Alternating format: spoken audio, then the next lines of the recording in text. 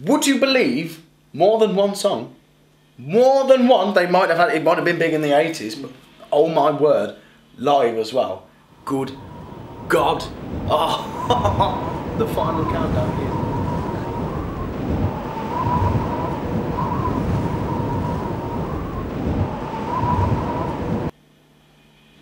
Hey, you even listening? Yeah, price of cheese, yeah. What?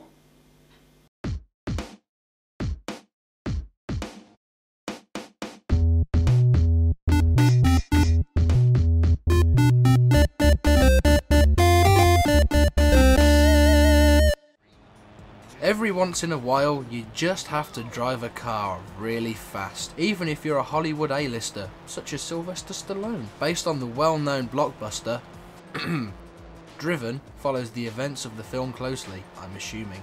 Problem is, Driven is based on IndyCar racing, so it's mostly turning left on a not very interesting oval circuit.